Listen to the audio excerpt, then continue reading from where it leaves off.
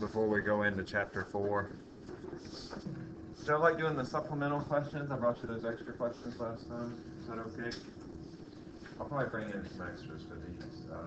We're trying to grow, like I said, the course has shrunk in the amount of material that we cover, because LSU has done this thing where they've expanded their physics to 3 semesters, so they cover it less in each semester. So we're trying to go in greater depth. So I'll probably bring out some more problems for us to work on the third day that we do projectile motion. But we'll work through several examples today. And have y'all done the lab yet where you shoot the spring gun? You do that. Some of you have done. You did it yesterday, right, Daniel? Those of you in the Thursday lab, I think we'll do it tomorrow. Let's see, so projectile motion, it's a lot like what we did in chapter 2, except in chapter 2 it was just one-dimensional motion, and now we're dealing with motion in 2 dimensions, and then in those dimensions we have a couple different things that describe them. In the horizontal direction, the acceleration is equal to 0, so that's AX is equal to 0, and because of that, VX is constant. And then, of course, in the vertical direction, the acceleration, AY, is equal to negative 10 meters per second squared.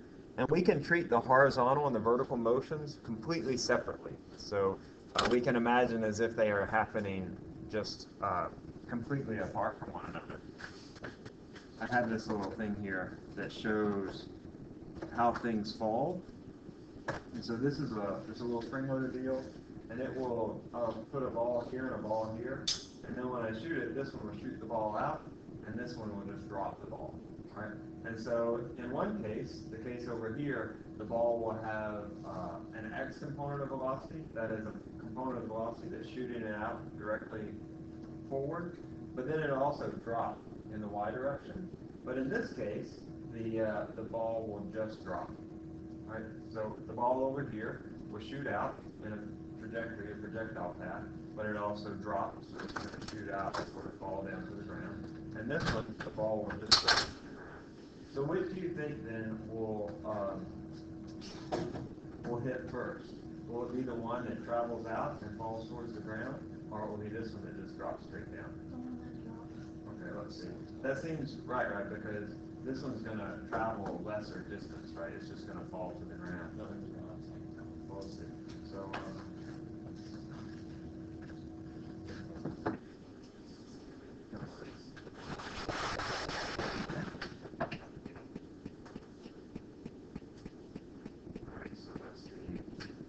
this is the one closest to you is going to shoot out, and the one over here is going to just drop this one and drop this one. You can listen for it and hear the tap. How many taps? Just one. So did they hit at different times? No. Let me show you again. It's okay.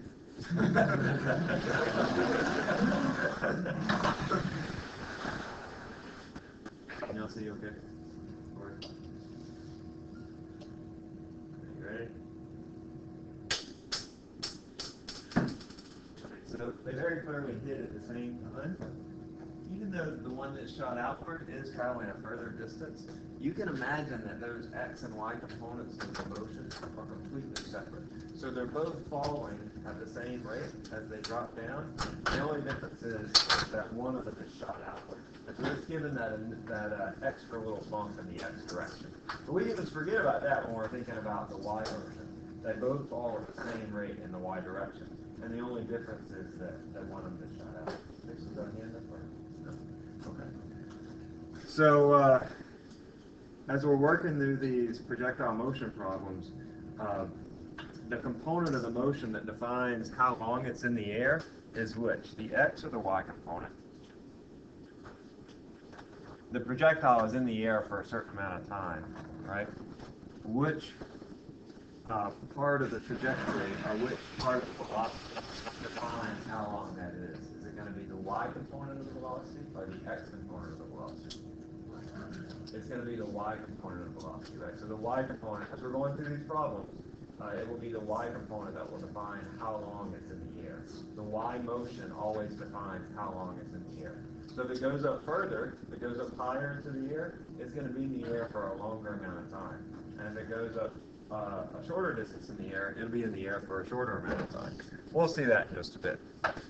And also, just sort of as an aside, to get maximum range, you need what angle you think for your trajectory.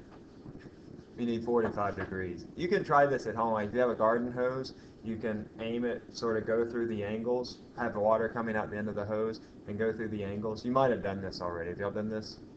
Yeah, see how far, like if you're trying to shoot your brother or sister with it, then you want to get the maximum range. And if you go too high, the water will come back towards you. And if you go too low, of course, you'll just go straight into the ground. But the angle that gets you maximum range is going to be 45 degrees. So an angle of 45 degrees gives maximum range.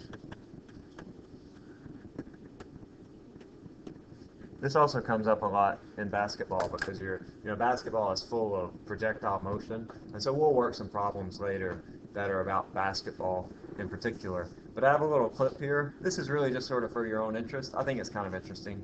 This is an audio clip. It's a physics professor telling basketball players how to play basketball, which is kind of lame when you think about it, but it's still kind of interesting. He's done some work to figure out what is the appropriate angle for the free throw shot. And so let's just listen to this. As I said, it's just sort of for your own interest. I think that like every athletic team should have a physics professor on staff to help them with things like your angle, what have you. Anyway, so if we're looking at projectile motion, we just sort of look at a basic projectile. That is something that starts here with a certain velocity, v0, with an angle theta, and ends at the same position. And we'll look at some different variations of projectile motion problems, and they're endless, the number of variations. So we'll try to work through a lot of variety of different problems. They're not endless, there are a limited number, but still there can be lots of variations. But the basic idea is that as you have an object, say a soccer ball that you kick, it initially has a velocity in the y direction, and it has a velocity in the x direction. Remember, these are components of the vectors. We can calculate those like we did in the previous section on vectors. V0x, for example, would be V0 times what? Cosine theta, right, and V0y is V0 times sine theta. As these go along, V0x will remain the same the entire time, because remember, the acceleration in the x direction equals 0, and V0y, on the other hand, because the acceleration in the y direction is -10, it will decrease initially. At the top, it goes to 0, and then it increases in the negative direction, so that whatever velocity you had at the beginning in the y direction, you have that at the end in the y direction, but in the negative direction. So this is just like what we had before when we were throwing things up in the air and they were returning to our hand. That is that problem. You were just adding an x component to the velocity. I want to show you a little video, and then if you're in the lab, we did a lab on this where we used Logger Pro for video analysis, but I want to show you a video, and then we'll work through with the Logger Pro, and I'll show you how to do that if you're not in the lab. This video, the first part of it is just sort of for fun. This is a family that lost their home in a fire, and they have two, I don't know, sort of 20-something-year-old boys, college-age boys, college-age guys, and they want to recreate all the home videos that they lost in the fire. And so this first clip is just them trying to recreate the home video that they had. It's just kind of funny. And then in the second part, it shows him playing basketball with his dad. And we're going to look at one of the shots that he makes, and we'll plot out the motion, the x and the y motion, and the x and the y velocity. So let's just watch it first. Make sure I have Logger Pro on here. I'm supposed to. Yeah, there we go. All right, so we're going to look at this.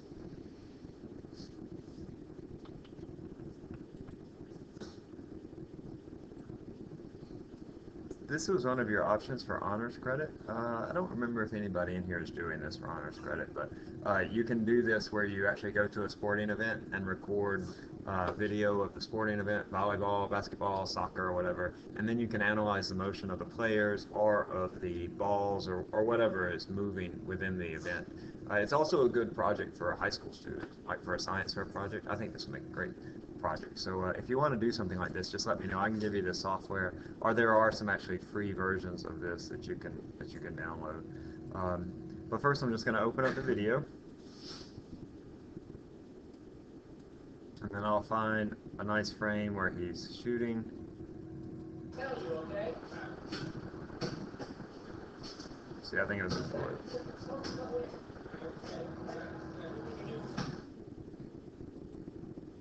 Time I think you learned how to play basketball. You got a hoop, you got a ball, so this is the basketball. Let's do some layups and some foul shooting. Let's make you a basketball star. If you do what I tell you, okay?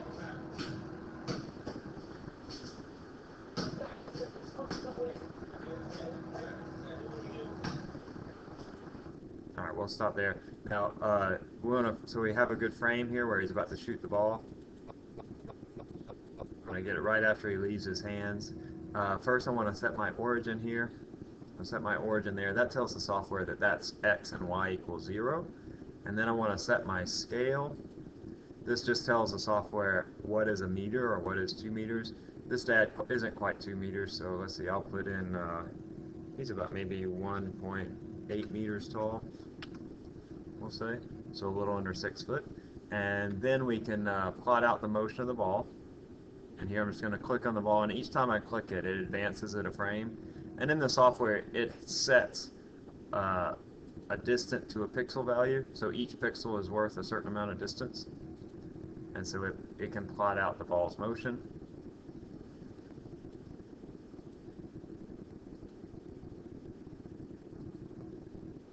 Notice that the dots get closer together at the top.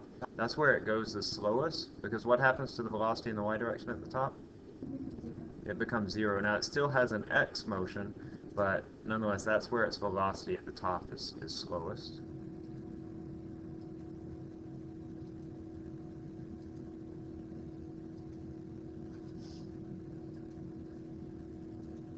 Alright, we'll stop right there. Now I can look at the motion, and you have copies of these in your book. But if I look at the x motion, notice this is a position versus time graph, and you can still see some of these types of graphs on your test. There'll be multiple choice, kind of like we did before. Describe the position versus time or the velocity versus time for a projectile. But what is interesting about this graph? What is it about this graph that describes the motion? It what? It's a linear graph, right? So its slope here is constant. That means that the velocity in the x direction is also constant. Right? Or we could say again that the acceleration in the x direction is 0. If I look at the y motion, let's see, initially I had a big slope here that's positive. That slope gets less and less until at the top it becomes 0. Remember, the velocity in the y direction goes to 0 at the top, and then it begins to increase in the negative direction. So that describes my y motion, and then I can also show the x velocity here. There's a lot of scatter here, but notice that the y-axis, which is the x velocity, is fairly constant. So we're saying then that our x velocity is roughly, in between the scatter, about 3 or 3.2 meters per second. And if I show my y velocity, it should look a little better. My y velocity decreases, or excuse me, it starts out big and positive, it goes to 0, and then it begins to increase in the negative direction. Now the slope of this line should be what? It should be negative. It is negative, but it should have a certain value. What should that be? Negative 10. Well, let's just check that. It sort of depends how I set my scale. I can do a linear fit. I get about negative 8, so my fit might have been a little off, but that is where I set the scale in the video. All right. So Don't forget how to interpret these velocity and position versus time graphs. We had that sort of ad nauseum last chapter, but it could come back a little bit this time. All right, let's work through a problem. See, I actually have another clip I want to show you. This is from Gone in 60 Seconds. Have y'all seen that before? It's that flick where Nicolas Cage, he plays Memphis Reigns, and his brother is kidnapped. And in order to get his brother out safely, he has to like go steal a bunch of cars. I forget, 2 dozen cars or whatever. 50 cars. All in one night, I think. And so anyway, at the end, he has to steal this Mustang Shelby GT, I think it was. And he's trying to get away from the cops. Of course, they're chasing him. And he comes to a traffic jam on the bridge. But what does he have there? There's a ramp. There's like this tow truck. This fat, cocked up, and so he's able to jump over the traffic jam. So as we watch this, we want to think about what we need in order to find his range, that is his maximum X distance, and then also how high does he go. So think about what's the information that we need. It's all there that we need, and then we'll work through the problem. This is a pretty basic projectile motion problem. What's the first thing we need?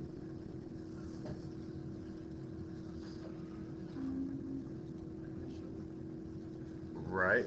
We need to know his initial speed. Anybody get it? What was it?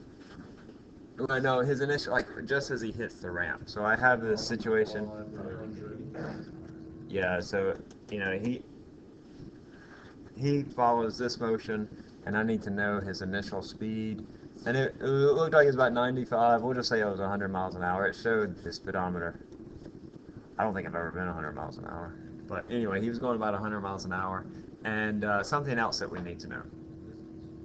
Okay, we want to find his distance. Yeah, so we're going to calculate the distance. Something that we need in order to calculate. Okay, yeah, the time, but we don't really get that from the clip because it's sorted. Well, maybe we get it from the clip, but let's say that we don't. The what?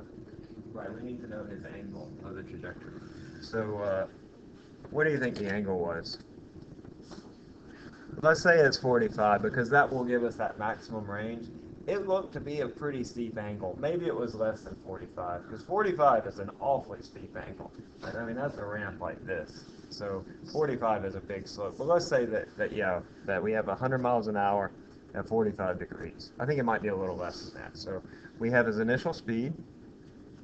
It's 45 is 100 miles an hour. We need to convert that into meters per second. On the next test, probably not going to see a lot of conversion. You might have some simple metric conversions like centimeters to meters, but you can sort of consider the British conversions over. Like you're not going to have to convert between different systems of units. But let's do it here. 1 mile is 1609 meters, and 1 hour is 3600 seconds. And let's see, when I do that, I get about 45 meters per second. 45 meters per second, and then we've already said that the angle theta is 45 degrees. So usually when you have the angle and the initial velocity, you'll need to calculate the components of the velocity right off. So let's just go ahead and do that. We'll find our v0 x and our v0 y. Let's see, v0 times there are two trig functions, right? Sine and cosine, and v0 x is which of them? It's the cosine, right? So v0 times cosine of 45. That's 45 meters per second. It's cosine of 45 degrees. And I find that that's 32 meters per second. We know that v0 y will be the same because cosine is equal to the sine of 45. So it's going to be v0 sine of 45, which is also equal to 32 meters per second. So our velocity vector is 45 meters per second, and then it has x and y components, an x component of 32 and a y component of 32. So we can split up that vector into its x and its y components. Next thing that we want to do is to find the time. And how do we find the time? So just like what we did when we throw something up in the air, right? Remember we used that fact that what happens at the top. Right, so when it goes up in the top, it stops, and then we can find the time. So we use the fact that v at the top in the y direction is equal to 0. And then we basically have three equations that govern projectile motion. I'm just going to sort of sketch them over here, write them over here. I know that x is equal to v naught x times t. Now, there is this other term, right? 1/2 ax t squared. But since ax is equal to 0, I can just leave that off because that term goes to 0. So I just have this first part of that equation. Then I also have y equals v naught y times t plus 1/2 ay t squared. And then I also have vy equals v naught y plus ay times t. I have another equation. I'm not writing it here, but I'll sort of write it down here. And that is that vx is equal to v naught x plus ax times t. But ax is 0, so that term goes away. So basically all this is saying is that the velocity in the x direction doesn't change. That the velocity in the x direction is the same as the initial velocity in the x direction. So that doesn't change at all. Alrighty? Okay, so those are my three equations. And sort of as we're going through projectile motion problems, they're going to be a little more complicated than the one-dimensional problems. But basically, we'll be looking at these three equations and saying, what are my knowns and what are my unknowns, right? And trying to find out what it is that we want to know about the problem. Something that I'm not writing here, but it's sort of implied here, here, and here, is that these are dependent not only on the initial velocity, but also on what? Okay,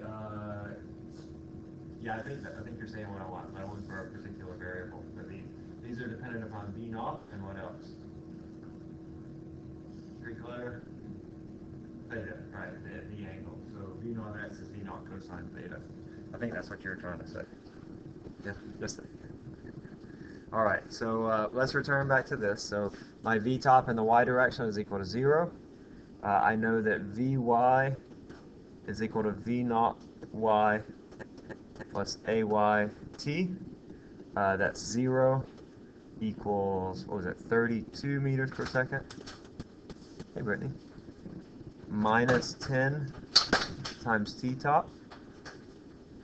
And so t top is negative 32 over 10, so that's 3.2 seconds. That means he's in the air for how long? From the time he launches to the time he hits the ground. You double it in 6.4. That's right, you double it. So his total time in the air is 6.4 seconds. All right, because remember when he gets to the top, this is 3.2 seconds. Because it's symmetrical, because he's beginning and ending at the same place, then we can say that this time is twice that, or 6.4 seconds.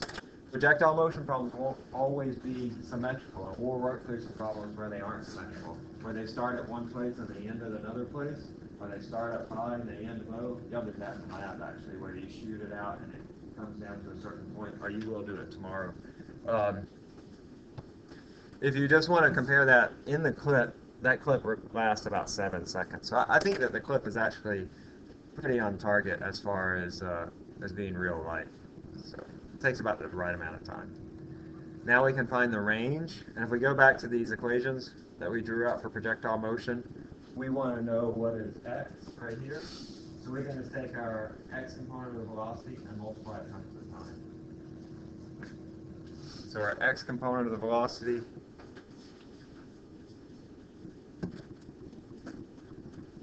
was, I think, 32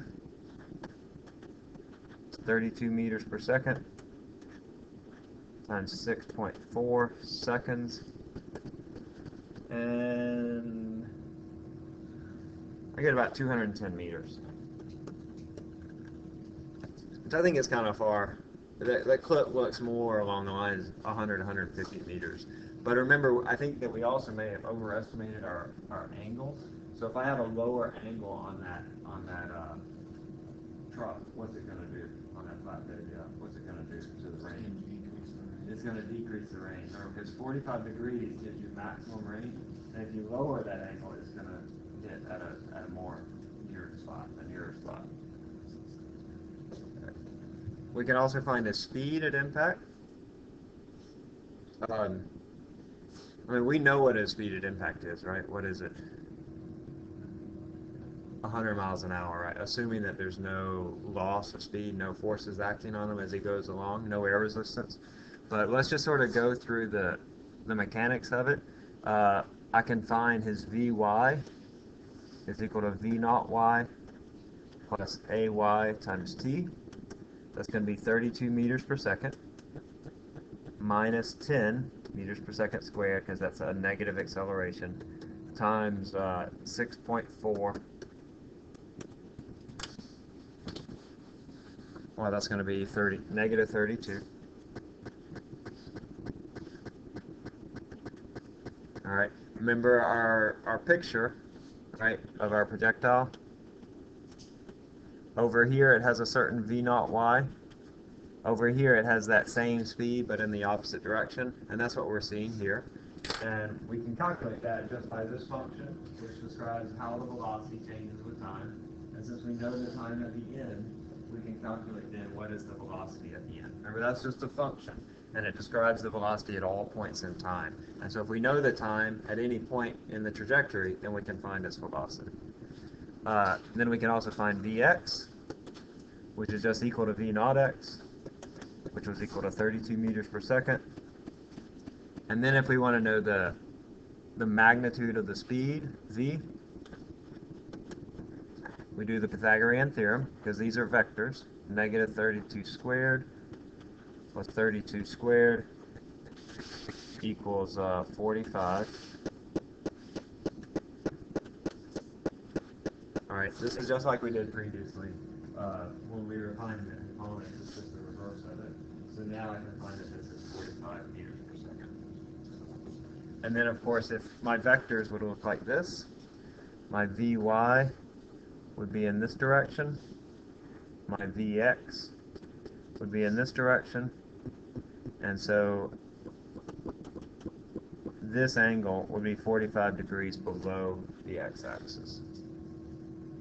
All right, which is exactly the opposite of what we had before for our initial velocity. All right. We can also find our y height, that is in our trajectory. If we want to know how high he goes, what is y equal to? We can just take that position function, y equals v naught yt plus 1/2 at squared. This function that describes the position as a function of time. So at any time, I can put in and find his y position. What is the time here? It's 3.2, right? That's t top, 3.2 seconds. And so that's going to be 32 meters per second times 3.2 seconds plus 1/2 of negative 10. That's my acceleration. Times 3.2 seconds squared. And let's see, I don't have this.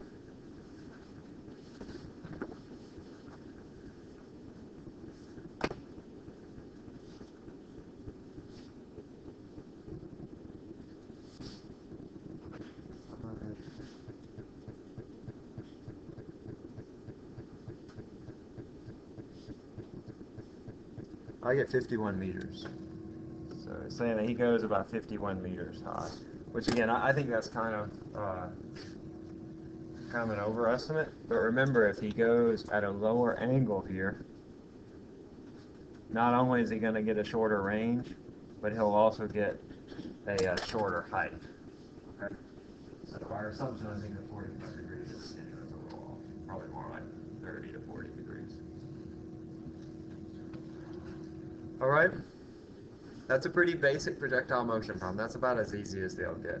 In fact, the ones on your exam will probably be slightly more complicated. We might even work in, we'll look at see what we do in a couple of days. We might even work in like some trig identities and what have you. Y'all familiar when I say trig identity, y'all know what that means? Okay, I'll help you with that. We'll review that and what have you. I know it's probably been a while.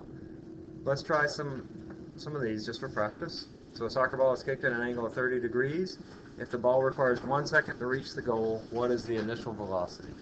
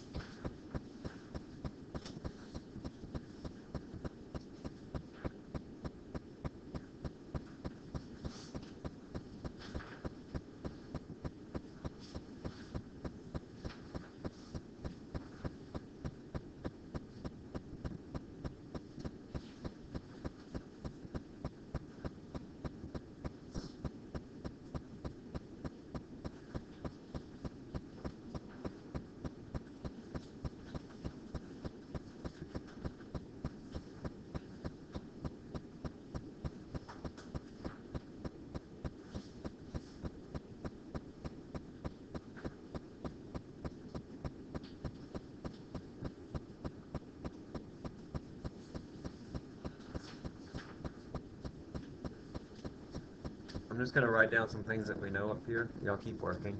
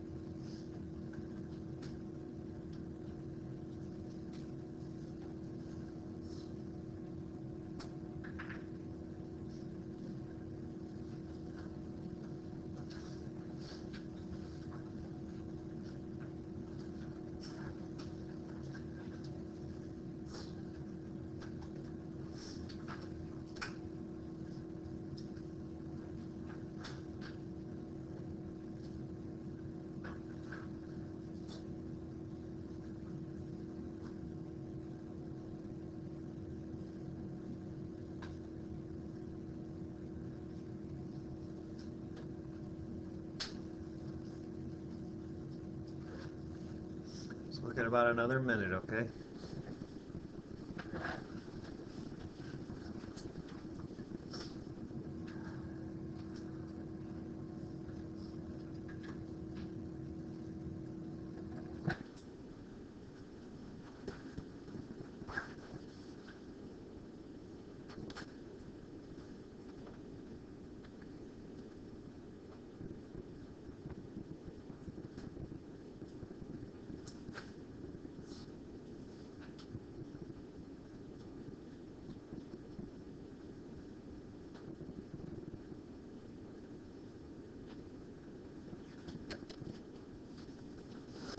Let's just go about 10 more seconds. I'm going to stop at 4:35.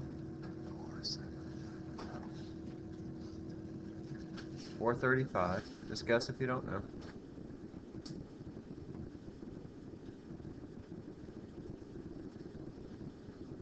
boy. Okay, let's see. We're all over the board here.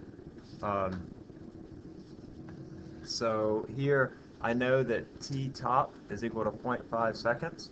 So I can just say that v top, which I know equals 0, is equal to v naught y plus ay times t top. That is 0 equals v naught times sine of 30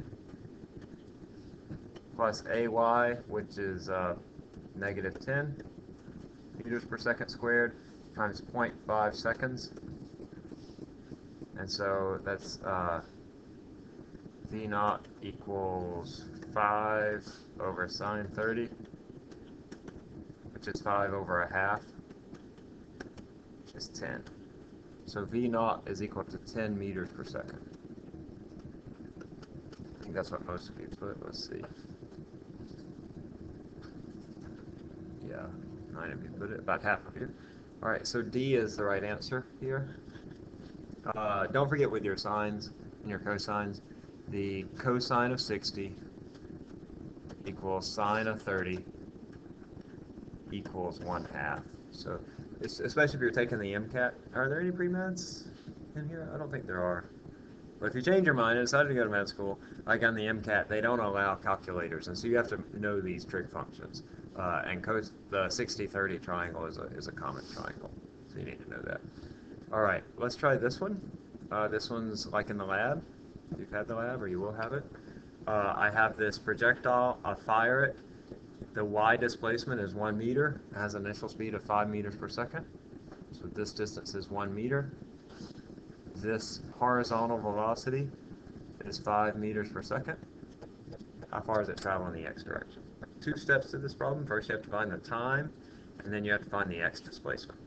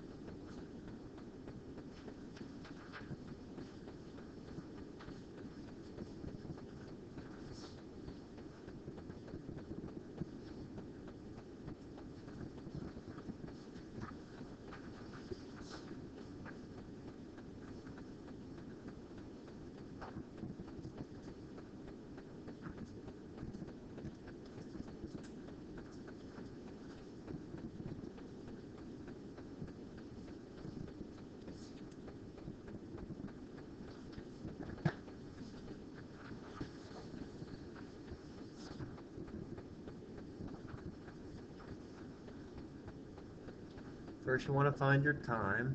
What motion will you consider to find the time? X or the y motion? What direction? Right, the y motion dictates how long the object is in the air. So you want to consider your y motion to find the time, and then you can find your x displacement.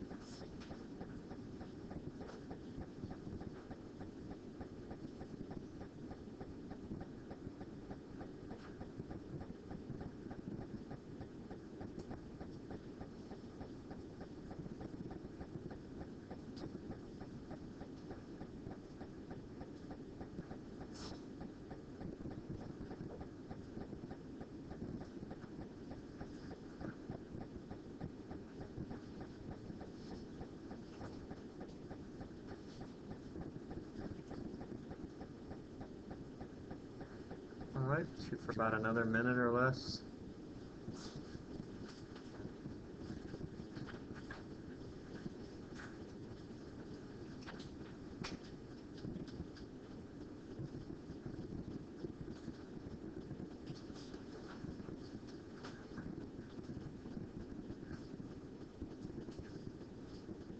About 30 seconds. I'll stop at 450.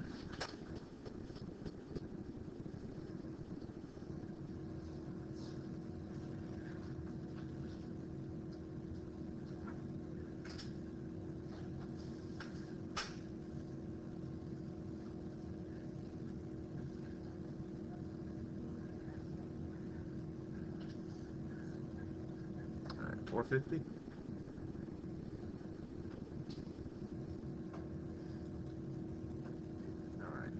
B is right, I think. Yeah, B is right. So first you want to find your time. We say that y is equal to v naught yt plus 1/2 ayt squared. This one's pretty simple to solve for time because v naught y is equal to 0. Otherwise, you have to use the quadratic. I'm not going to make you use the quadratic on the test, so I'll have the problem set up so you don't have to use it. It just takes a long time to use the quadratic. And then I solve this for t. So t is equal to 2y over a. Square root of that, that's 2 times -1 meter over -10. Square root of that, that's square root of 1 over 5, which is 0.45 seconds. And then I can find my x displacement, which is vxt, 5 meters per second, times 0.45 seconds, which gives me 2.3 meters. And so B is the right answer for that one. Alright, let's see what we got next. We'll work through some other problems. This one's a pretty simple projectile motion problem, so if you're having difficulty with this, make sure that it'd probably be very useful for you to look at the homework before the next class. And then if you have questions about the homework, we can address it then, or we can also, we're all going to look at some more difficult problems as well. Okay, so just make sure that you have these simple ones down before we come into the next class, because we'll be looking at some more difficult problems then. All right? How y'all feeling with this? Okay? I would look, I mean, you don't have to do anything, but yeah, I would look at the homework before next time. All right? I think that will be beneficial, especially if you're having trouble with these. Let's see.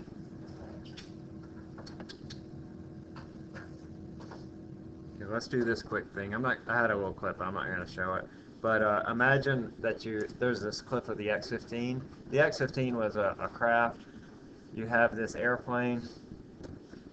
It's not an airplane. And it had another little airplane underneath it. And it dropped it. So this big airplane has a certain speed in this direction.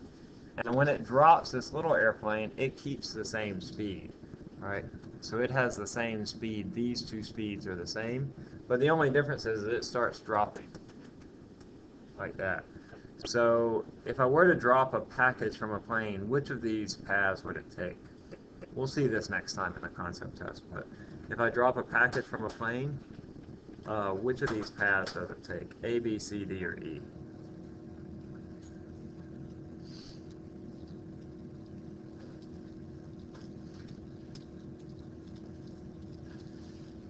Just a few more seconds. I'll stop at 25.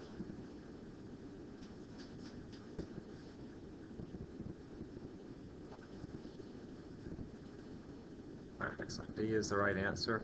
It takes this path because it has that same velocity in the x direction as it did before, but it's going to be pulled down towards the Earth by the acceleration due to gravity. Coincidentally, each time I'm at a point in the trajectory, the plane up here will be at the same point, so the plane will be directly above it.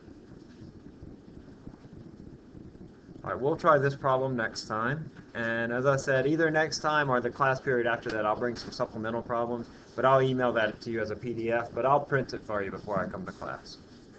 All right, guys, y'all have a good day. I'll see you on Friday. Okay, we're going to finish up the problems in the book next time, and the concept test, we'll do those quicker questions.